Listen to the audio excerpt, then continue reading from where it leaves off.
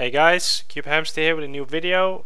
Just want to show that I haven't died in a tragic car accident. I'm still alive. I just haven't really had much time lately working on my thesis. Busy with work, you guys know how it is. Anyways, got something small in my mastermind game.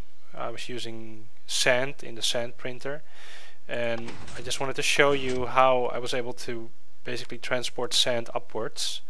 So what happens is press the button and it pushes up the sand, and then before the sand falls down it puts new sand below it.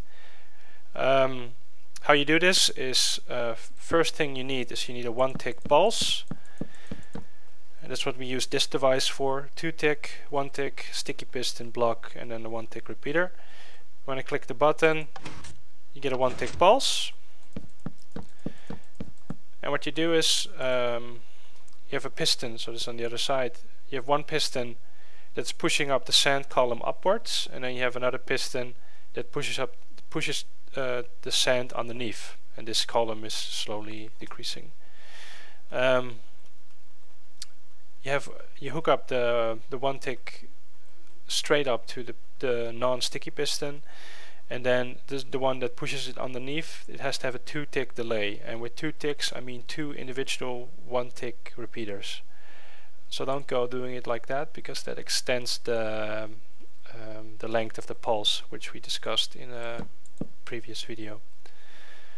So now I can just extend the sand like this.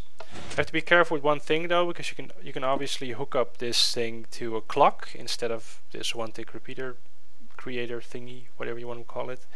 But when you do it too fast, you can actually sort of destroy the sand, which is also useful, but yeah, it's not really what I was after here. So be careful with that. And then there's something else. This might be something I want to use in I don't know, new puzzle map or something.